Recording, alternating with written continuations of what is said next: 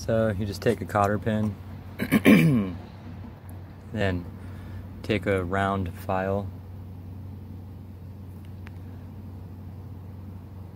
for like a chainsaw blade, chainsaw sharpening tool, or you could even use a drill bit, smaller drill bit, and just, you know, get that guy nice and thin. Hold on, see if I can focus on it.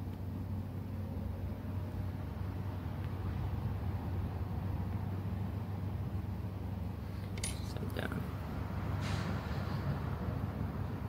There we go.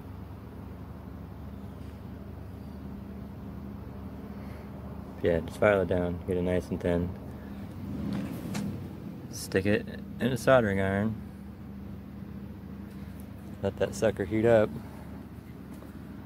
And then you can see the tire.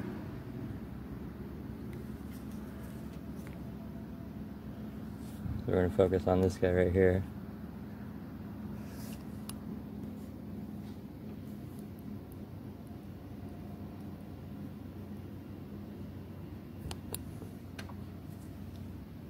Boom.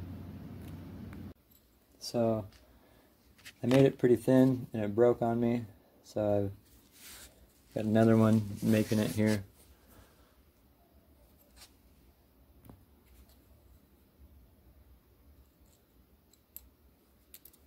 Let's see if we can get that to focus.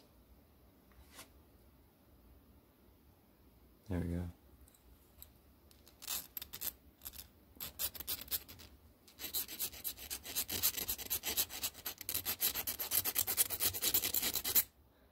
So yeah, just doing that over and over to get it nice and sharp.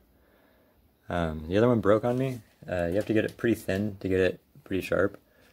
So I also thought that it might be a good idea to sharpen the flat head on a nail. You know, to sharpen the edge of it there. I haven't done it yet, but yeah, to sharpen that edge, stick this down in the soldering iron, and then just drag that guy along. But haven't sharpened it yet. I'll use this stone, get it going. So we'll see.